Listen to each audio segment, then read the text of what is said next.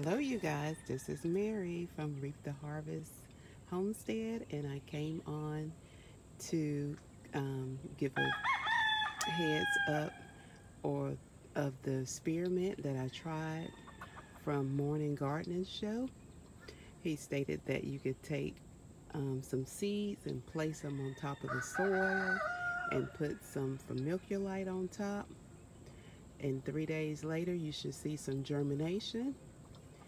And I did this without the heat mat because during the day my greenhouse lately our weather been super hot. It's been like in the 80s during the day, so I didn't put it on the heat lamp.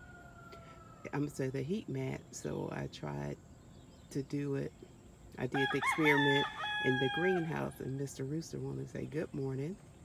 But you guys, I'm back. I got busy the third day, but I saw germination basically after the second day. I seen the seeds coming out of its shell, but you really can see germination on those purple hull peas. I hadn't really seen any on the corn and the pepper, but here it is, you guys. Here is the results.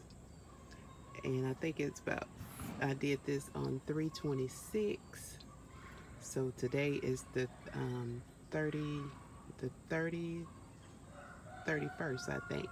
So 4 days later, there is germination. So I wanted to come on, you guys, and say yes, it does work. Maybe not all the seeds came up, but we do show some germination that's quicker than usual. So hats off to Mr. Morning Gardening Show. So I just wanted to come on quickly and share the results. And you see that. You can see it's got his little head up. Awesome. And there's another one that's coming out. So they peeking their heads out, especially on the peas, but the other one is slow going, but it will come forth.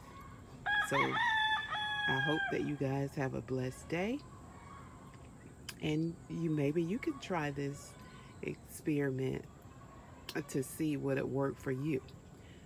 So I just wanted to come on and bear witness to what he was saying was true. Okay, you guys have a blessed day.